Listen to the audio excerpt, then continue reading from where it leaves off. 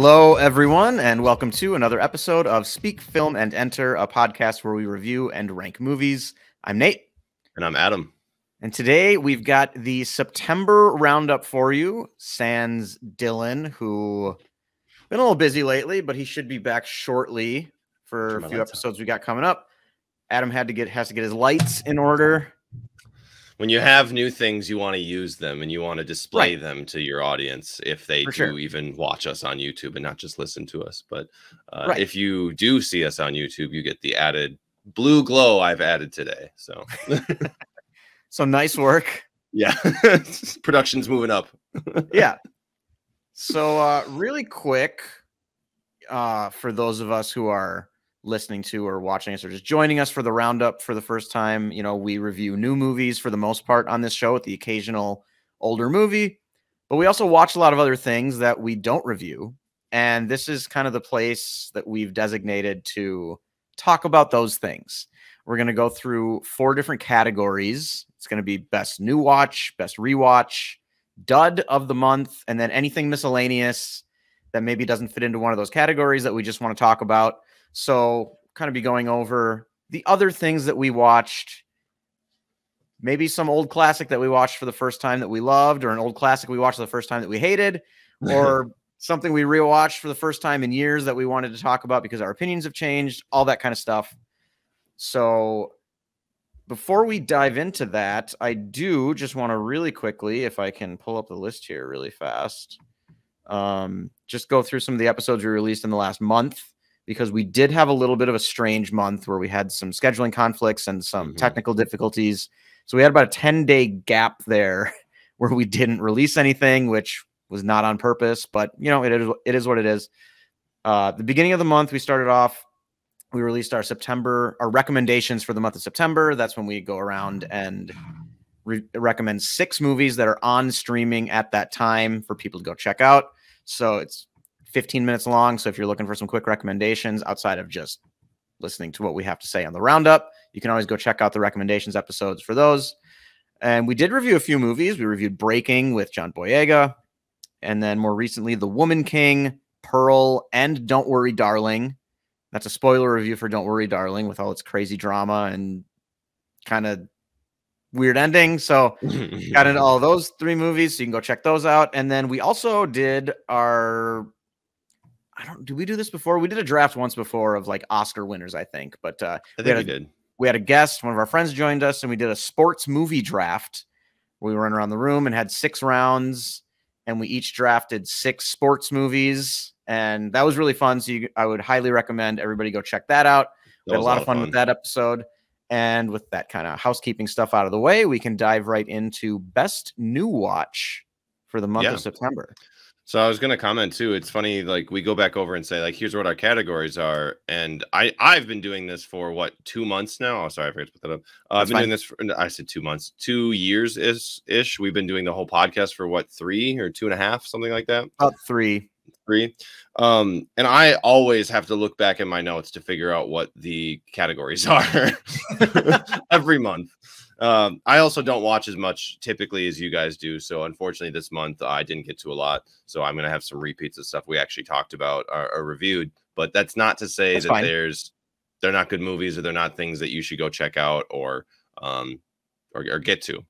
So with that said, do you want me to start with best new watch? Or do you want to go for it. Okay. My best new watch this month was The Woman King. Nice. I went and saw that in theaters with my girlfriend. We were kind of looking forward to this. I know we've talked about this on our episode of it, but that was one of our that was one of our movies that was on our list of the most anticipated the second half of the year for various things. Viola Davis being in a lead role, it being an all-black cast or all people of color, mainly female-led, all that kind of stuff. Actually, John Boyega makes an appearance. As he did in Breaking. He's the main character in Breaking. But I ended up really liking it. And I think the biggest thing that drives me to this movie, and please go watch our episode on it, but the biggest thing that drives me to this movie is not the storyline, the message of this movie and what it's trying to say. And I think that is an important message for America or for people individually. I just really, it really resonated with me, and I like seeing movies that do that sort of thing. And they're not preaching to you, but they're like, hey, we can do things better, and that's what I like to see. So that's why that really stuck out. You please go listen to our episode where I talk about what the specific things in that movie I enjoyed. But right now I want to talk about the message, and that's what I really got out of it and really liked. Yeah, definitely. We both like that one to varying degrees, but yeah, that was one of our audio or video issues episodes. You can only find that one on the podcast, unfortunately. Yeah. But yeah, well, luckily we only had 2 of those, and that seems to be out of the way at this point. Was that the only one? Mm-hmm. Okay. Yeah, it was. So for me, I watched. Gonna go in a completely different direction here. Mine is a Parisian movie from 1986, and that is a movie called The Green Ray, which is directed by Eric Rohmer. Kind of a very it was the first Rohmer movie I'd ever seen. Sort of a very minimalist, his style, very minimalist style director, in like the 70s, 80s, 90s. And The Green Ray, I believe, is his highest rated movie on Letterboxd, or at least one of the highest. And it's a very simple story, not a lot of plot. It's just a lonely Parisian woman comes to terms with her isolation and anxieties during a long summer vacation. And it's kind of a sort of post-college a little bit, or maybe she might be about 30, where she can't really find anybody to go on the trip she wanted to go on. So she has this long summer break, and she just kind of tries all these different little like solo vacations, or like joins one of her friends with like her friend's family at some house out in the countryside or like in the mountains or something. And she kind of just goes to all these different places and just never fits in anywhere. And watching it, you can tell that she could fit in. Like, these aren't mean people that she's sitting with all the time. She just doesn't feel right, and it feels off for her. And I think a lot of people have felt that, and some people to larger extents than others. I felt this movie quite a bit, where like I've had panic attacks in crowded rooms before, and just seeing a movie that was so intelligently and clearly able to articulate that feeling of loneliness in a crowded room, and just reaching a point where you want to be anywhere but where you are, even though you're incredibly lonely and you're surrounded by people that are trying to be nice to you. It's just not clicking in some way, and it's making you very uncomfortable. And it's just a really, really smart movie, and I connected with it a lot. I gave it 4 out of 5 stars. I had generally a pretty bad movie watching month. I gave a lot of 2s and 2.5s and like 3s. And there was a 1 in there somewhere. And this was the only 4 that I gave for anything I had watched for the first time. I watched this on Criterion. If you happen to have that, you can check it out there. If not, I think that's basically the only place it's available right now. It might be available to rent in. Nope. Basically just Criterion. That's about it. See, I can look it up real fast, but I did just look it up on Just Watched, and that's the only place they have it. So that was The Green Ray, again, in case you're interested in going and checking that one out. Okay. Do you have any others? No, that was it. That's like I said, I had 1. This was my only new watch that even reached 4 stars.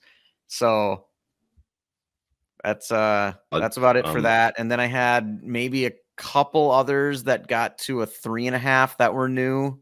I guess I'll just plug Bros really quick, because hopefully we'll be able to get to a review of that one, and nobody's seeing it right now, which sucks, because I think it's a very good comedy. So if we don't end up getting to that, then this is at least the moment where I can tell people, like, go see Bros. It's a good comedy movie directed by the same guy that did Forgetting Sarah Marshall.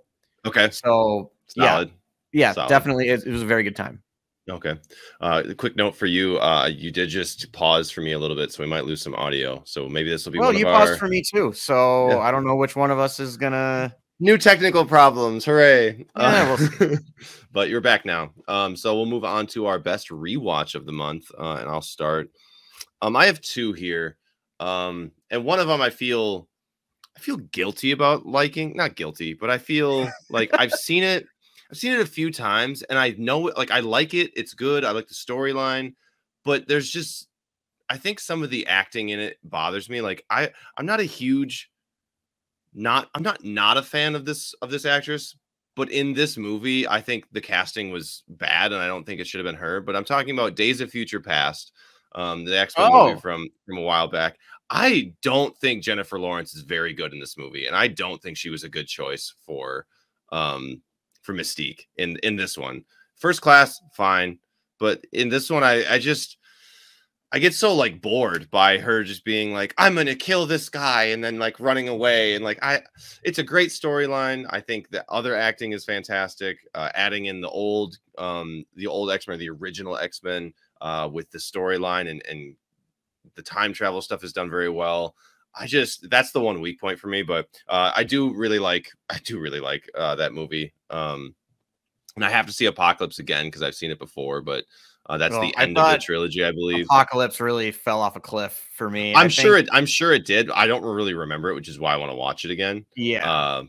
But I know that's like the end of the trilogy, or that X-Men trilogy. So They made a fourth one with that group. Yeah, Dark Phoenix, was it? Yeah, which is supposed to be a train wreck. I haven't That's seen the that one with Sophie Turner that I heard like absolutely wrecked and was just awful. I don't know what the Rotten Tomatoes scores off the top of my head, but I remember it being like around I think it's in like when I looked. 20s or something. Yeah, it's low. And yeah, I but mean, I like Days of Future Past a lot too. I like First Class as well. I think like both sets of X-Men movies for me, it's like I like 1, I like 2 a lot, and then 3 is just like they just lose it entirely. But I like Days of Future Past quite a bit. So glad to see you pull this one up on the best rewatch. I did see that you watched that and I kind of forgotten about it, but yeah. So we're slowly going through a couple. We just finished like a couple shows, so now we're actually trying to get back into some movie watching, which we oscillate between those two things, and shows always take up way more time, especially when they're an hour-long episode. You watch 2 or 3 of those a night, and you're like, oh shoot, it's already 10 o'clock, got to go to bed or whatever. So exactly. So don't have a ton of time. But then my other one, we watched this together actually, beginning of the month. We went over to a buddy's place and watched it. This is Avatar. Yeah. Now, I gave this movie a square 3. So best is a relative term here, but I was just shocked because this is the first time I've seen Avatar in 8 years, 9 years. It's been a long time. And I was just struck by how good it still looked. Now it's supposed to, because it was made in like 2010 with the biggest budget in the world. So it better look good, but it's again CGI, which ages very differently than I feel like most movie. I mean, we've made a ton of advances in CGI at this point, so I agree. I mean, I had this in my miscellaneous category, but we can just talk about Avatar now, because I had never seen it before, which was brought up, I don't know, in like January or something when we did an episode, our confessions episode, where we confessed to 5 popular movies that we'd never seen. Yeah, and I had never seen Avatar, and so we finally watched that on our buddies. Like, he got a projector with like a huge screen on the wall. Yeah, not screen, but it's the way he has it set up. He just threw it on like the big wall in his basement. Right. I was just saying it gave a very large picture is what I was trying to get to. Oh yeah. But I thought it was good. I didn't think it was great. Yeah. I watched it thinking, okay, the story's fine. I can see why this was visually stunning at the time. And I generally enjoyed myself. I definitely felt, though, that the people who went and saw this thing like 7 times in the movie theaters are fucking insane. There was nothing in this movie that made me feel like this is something I'm gonna need to maybe ever watch again, but B, like, there's a level to a movie that it needs to get. Like, I know this happens. I mean, it happened with The Dark Knight, where there were people that went to that movie over and over and over, and like Endgame, same thing, or even Infinity War. Kind of both of those had that moment. And I know a lot of people had this with Spider-Man No Way Home as well. And there have been some Star Wars movies that people have just gone to over and over and over again. But I do not understand how somebody could go see this movie like 5 to 10 times over the course of like 2 months in the movie theater. And so this is where I agree with you to a point. The only way I can like rationalize it or explain it to myself is this was like the newest and first version of 3D that we'd ever seen, and apparently it Sure. was phenomenal. I Like, a lot of did. people saw it in IMAX. I didn't see it in 3D. I know it's being re-released soon, or it's already doing that, and they're Just did releasing it that. in 3D. So like, I want to go see that in 3D just to be like, okay, this is what that hype was about, and just try to understand that. But I think that's a large portion of it. That I was had also, forgotten about the 3D element. yeah, it was also just so Still. colorful, and that type of wow, an alien planet. We were just kind of starting to kick off what I think in the last decade was a bigger focus on sci-fi or humanity getting out of, like, getting away from Earth type Well, I stories. think Now with we've always CGI had a lot of those, but I with feel like CGI getting good enough, then people were like, "Oh, we can make these like off-planet movies more." way And I will easier. say too, I mean, with the 3D, I can see wanting to see this in the theater like a couple times. I still think like the 5 to 10 is insane.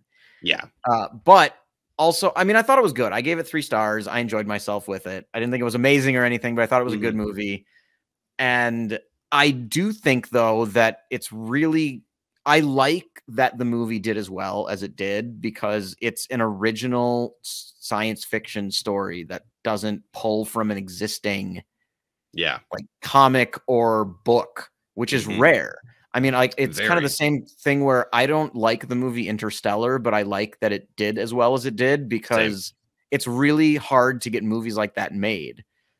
And so it's cool that Avatar did that well. I don't like Yeah. begrudge it anything. There are movies that have done very well that I thought were terrible that I thought like, why are people spending money on this thing? That's not how I feel about Avatar at all. Yeah, I'm glad it made as much money as it did, but it's funny too, the movies yeah, you put it up against, like or that you mentioned with it, like Endgame and Star Wars and stuff. Like, these are like the biggest summer blockbusters with a lot of CGI and a lot of cool action yeah, sequences with like a just visually stunning movies. So that would make sense why it was I mean, in 3D, which helps. But why it made over $1 billion, and you know, it's in that right set of, or those are all the same set of movies, essentially, same type of thing.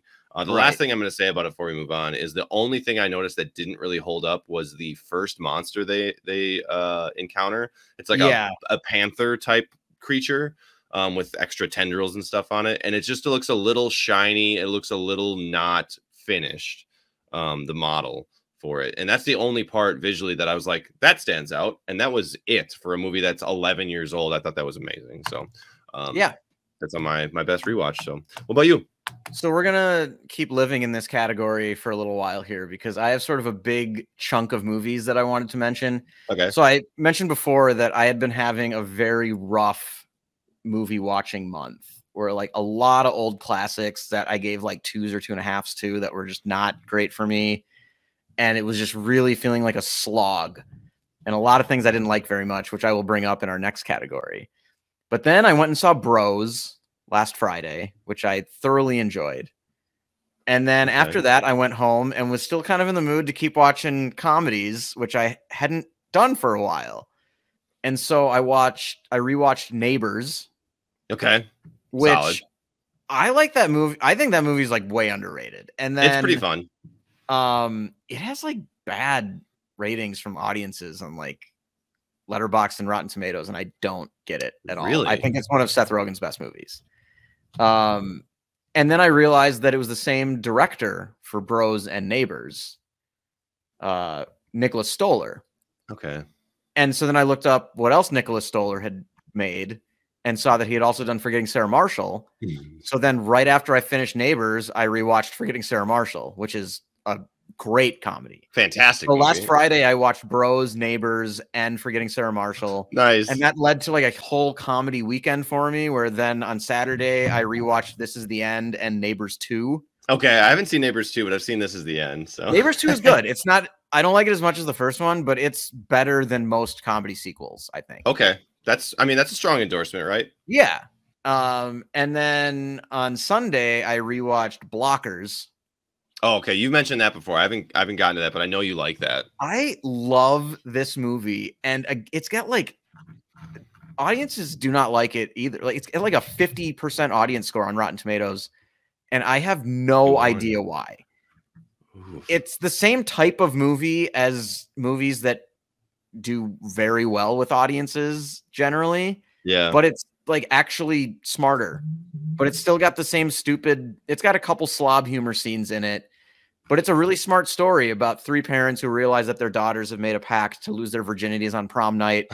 So they panic and they run off and they try to stop them. It's pretty solid. And the parents are played by Leslie Mann, John Cena, and Ike Barinholtz. And their three daughters are best friends. And I just love this movie. It's such a great comedy, and I don't understand why this doesn't get talked about more. It's one of my favorite comedies of the last 10 years. And yeah, I know that was a lot of rewatches. I mean, I would say I have 3 of those movies as 4-star movies. Okay. In order, probably being Forgetting Sarah Marshall, I think is the best of that bunch. And then Blockers and Neighbors, I all have as 4-star movies. I have This Is the End as a 3.5. And then Neighbors 2 as a 3. So okay. That's pretty solid. And then for comedies, that's really good, right? Like most comedies don't rise to the level of being like, this is the best movie I've seen in the entire year. So right. But I had a very fun movie watching weekend with all those comedy movies. And it was definitely of an era, like between Forgetting Sarah Marshall and Blockers. I think they were all between 2008 and 2018. And then Bros was from this year. So yeah. But yeah, those are my kind of all my best rewatches.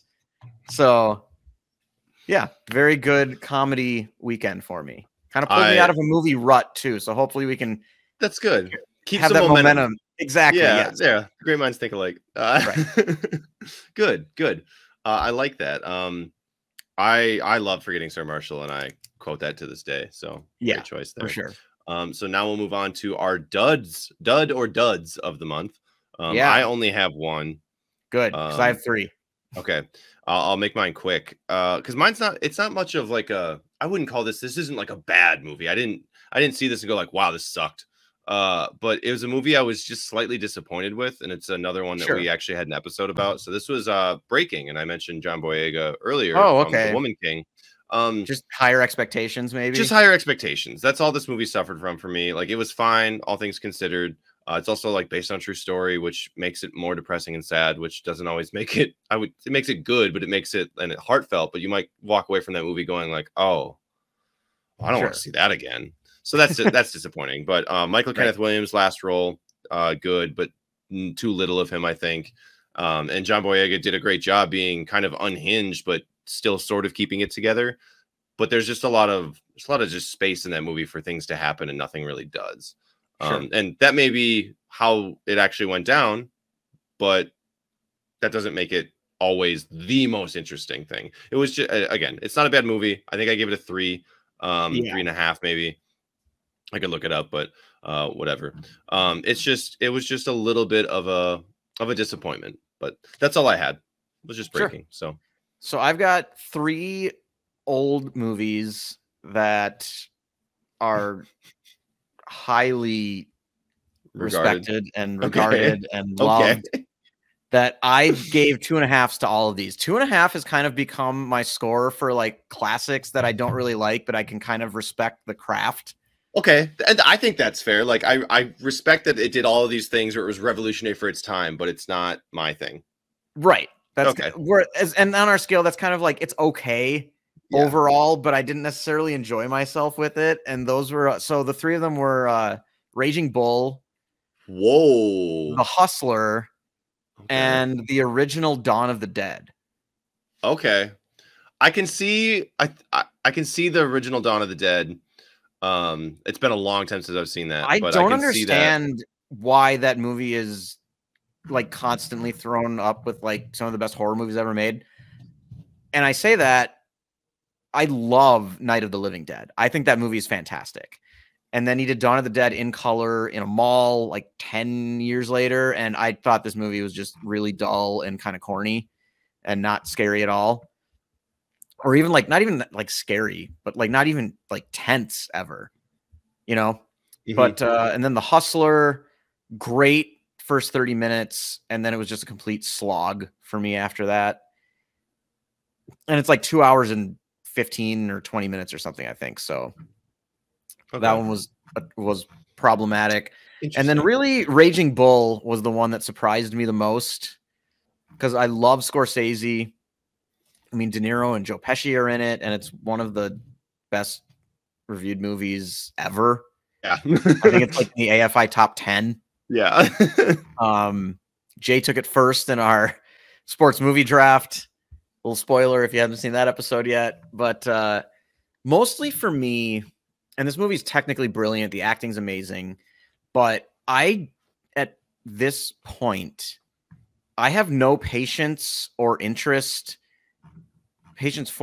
a character like this, or like interest in a movie that's just about a guy being a dick.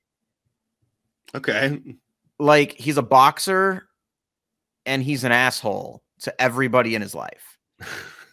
He just treats everybody like complete garbage, especially his wife. And it's just, I don't understand why this even needed to be made. Like what the character study even is. Yeah. About like somebody like it's like, oh, this angry guy is a prick. Like, that's not interesting to me. I know I'm way in the minority on this, but there wasn't. It's different to me than something like a mob movie or like Goodfellas, where like they're part of this entire world that has like completely different codes and values than what most of us live in and what society has deemed acceptable. But they're in this little bubble. And they're not always there by choice. And sometimes it's desperation, sometimes it's family. And I find that stuff interesting. Okay. This is just a guy who's a really good boxer. And I don't know. I mean, I guess you can look at it as like he's taking his, like, the violence and the aggression and the anger from his profession out of that and into his life with him.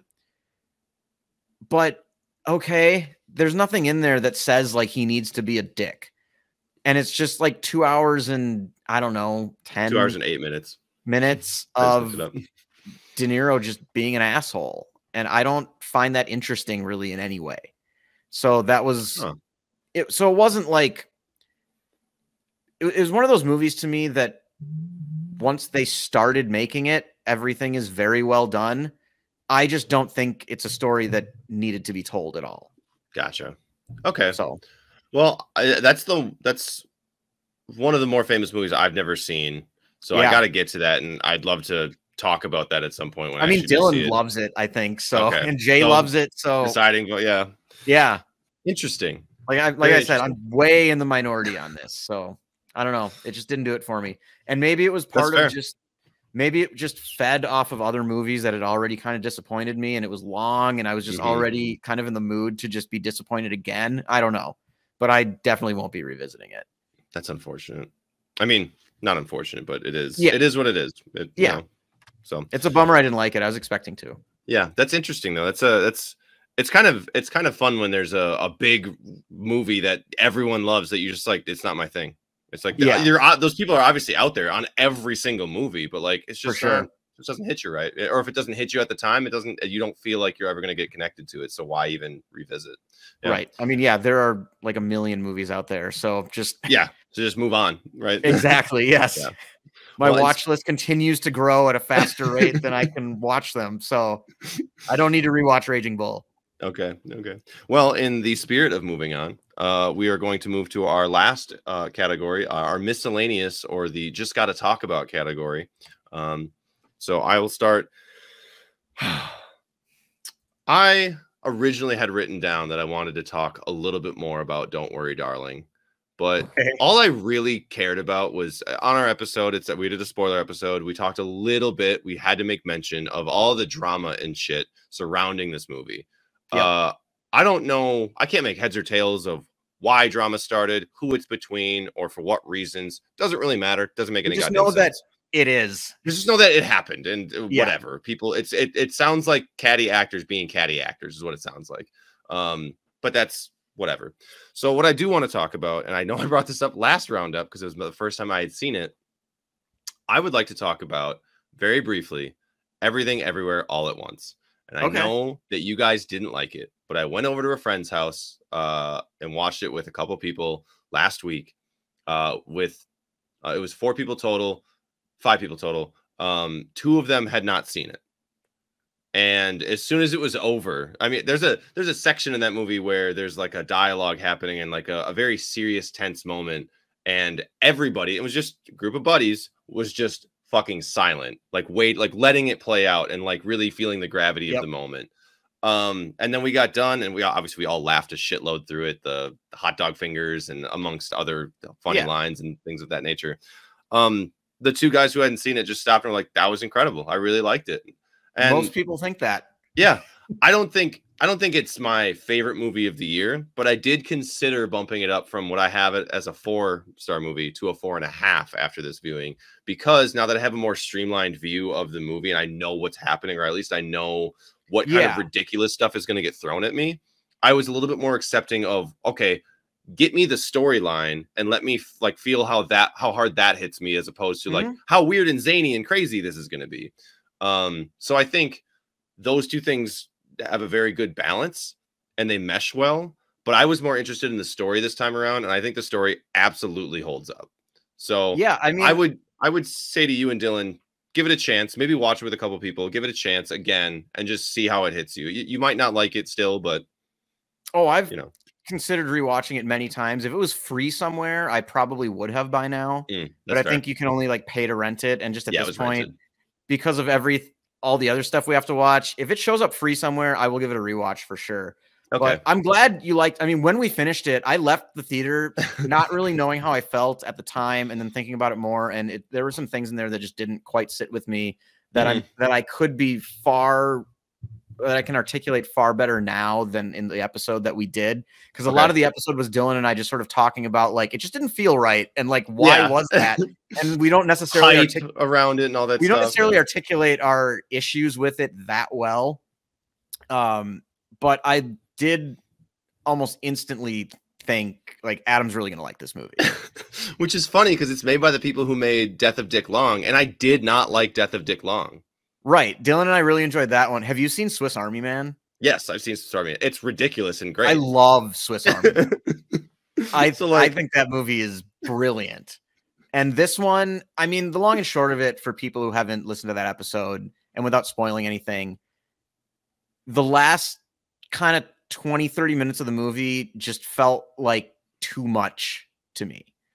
Like there were too many things going on, and it pulled me away from the things that I thought should still be there, and it kind of watered it down for me, and I was just exhausted when the movie was over. Yeah, it definitely slows down a little bit towards the end, and it does lose some of that like kind of crazy momentum that it had built. So that's fair. Yeah, I mean, and that's not getting into specifics or anything, and that's not going to make sense to you if you haven't seen the movie, obviously, but I don't want to spoil anything for people. Yeah, me either. Everyone should see this movie. It is a true original in a time of just franchises and remakes. And for that alone, it should be celebrated. Yes, 100%. And also Michelle Yeoh is amazing. So see it just for those two reasons, at least. And because everybody else except for me basically seems to love it. So don't take my word on how good the movie is, apparently. But I'm still recommending people go see it anyway. That's kind of, it's one of those weird ones where I feel like more not for me than like bad. I don't know. It's kind of a strange. That's feeling. Fair. That's fair. And I know I shouted this out when we did the episode, but I am going to shout out Stephanie Sue, who plays Joy. Jamie Lee Curtis is in this movie and weird. And then Ki Huy Kwan, who this is his first acting role in 20 years. Again, I just crushed it. So that's it. But go see that movie or try to find it, rent it, do what you need to. Yep. So I was going to talk about Avatar in my miscellaneous section. We brought that up already. So then just really quick, I rewatched Rogue One. Oh, nice. Okay. Which I think hands down the best Star Wars movie since the original trilogy. Oh, yeah. No complaints here. I mean, it's just such a good standalone. This is exactly what a prequel should be. It's exactly what like a in-universe movie should be. Well, right. But I mean, like it works on so many different levels. It just works as like what a standalone Star Wars movie should feel like. It works because we get so many prequels now. That's kind of like one of the new big things that we like to jump back in time and see before. Let's tell the story we made the mythos about. Right.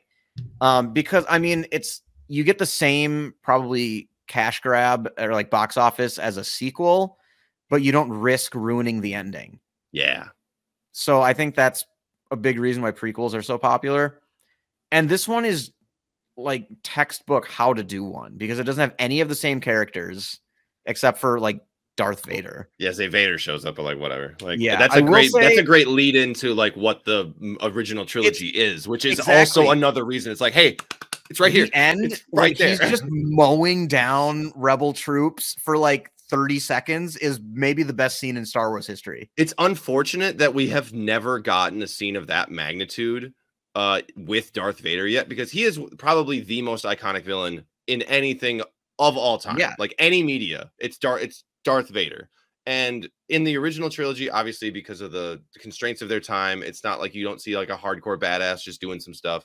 And even in like when he's Anakin in the prequel trilogy, he's not Darth Vader though. He's not doing Darth Vader, but he's doing cool stuff. But like, right. This is Darth Vader at his most extreme, most deadly, most I don't give a fuck. I'm killing everybody. Yeah. Without remorse. And it's just the coolest scene. It's 30 seconds. Like it's such a great lead in to the original trilogy. And it works so well because you could see it without having seen the original trilogy because all the characters are different.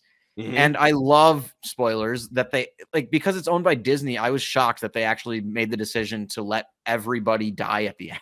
Yeah. Which is the only way it could have ended. But I was like, as I was watching the movie for the first time in theaters, I was thinking like they need to kill all these people, but are they going to do it? Yeah, like how are they going to magic everybody out of here? Out of this one? Like, or like, are they going to just have to do this weird thing where a couple of them survive and then they just act like, oh, they just like stayed in hiding for the original? Like, yeah, that would just we never saw them again. They were big rebels and then disappeared forever. And then maybe try to have them show up in like season 3 of The Mandalorian. Yeah, which will be like, but right. Also, because Star Wars loves retconning stuff. Well, especially because when Disney bought all the Star Wars stuff, they're like, oh, you know, all these like expanding universe stories and like books that have been written in comics and all this stuff. Yeah, toss all of that. We're going to make our own. And it's like, except now, because everybody hates that new trilogy, it sounds like they're very open to maybe just doing good, like some of the stuff that people like from the books. We had 40 years basically like the to write expanded universe stuff, and it's just free. It's free. It's out there just to use to make great stories and have people love. Like I've been reading some rumors that they might do the Thrawn trilogy, which I would actually be really excited about, just because I've heard amazing things from people who've read them. So yeah, I wanted to bring that one up. That felt like a good one because the new Andor series just started on Disney Plus, which I've not started yet, but that's why I rewatched this because I'm actually interested in that. Yeah, I've kind of said like everything, and this is exactly what I mentioned about like the benefit of doing a prequel instead of a sequel is that it can't ruin the ending. Yeah. I have basically no interest in anything Star Wars that takes place after the end of Return of the Jedi. Yeah. The last trilogy is worth seeing, but not worth putting any stock in. Well, right. And so this though, like all the rebellion stuff, like between the prequel trilogy and the original trilogy, I think that's like a gold mine. Yes. For Star Wars stories. Because you get like a 20-year, like the world was just like this. And then the rebellion starts and we haven't. And so that's why I'm also interested in kind of like some of the animated shows, like the Clone Wars and then like the Rebels ones and stuff. So I might explore those a little bit more. But yeah, just wanted to mention Rogue One, best Star Wars movie since the trilogy. So great choice. Yeah. Is that the only one you had for miscellaneous then? That's all I had. Okay. Yeah. That's a solid list, and I think this is a really good little roundup we had. I mean, yeah, I'll talk about Star Wars till the cows come home. Not being like the biggest fan, but like being interested in it to a certain degree. Buying all the lightsaber toys and stuff, and for sure, we went to Disney this year. We went to the Star Wars area at Disney in Florida, and it's fucking insane. And I highly recommend any Star Wars fan get there. It's so cool. I did want to bring this up. So cool. I thought of this as I was watching Rogue One. One thing that I sort of get a kick out of with Star Wars movies is how within like every individual movie, it's like there's some written thing where they're not allowed to go to 2 planets that look alike in the same movie. You can have like different planets that look alike in one movie and another movie. Yeah. But every planet in Rogue One, I mean, they start off and it's kind of like where she's living, where it's like sort of green and just like open. and then like where the Jedi like temple or something was, where they're getting the crystals. Yep. That's like sort of another deserty kind of planet, or like kind of, you know, like rock. It's very dry. Yep. And then they go to the planet with like the base that her dad is on, which is just like rock and rain Yep. in like the mountains. And then the final battle takes place on the planet that's like on a beach with the ocean. Yep. Which was a great decision to have it there. I thought that was really cool. But I noticed that as I watched this, I was like, there's never two planets that look the same in the same movie. Well, they just don't want to confuse people, which I think is hilarious because, like, that's a solid reason. But I always find it funny too, where it's like, it doesn't feel like there are even that many more people than there are on Earth.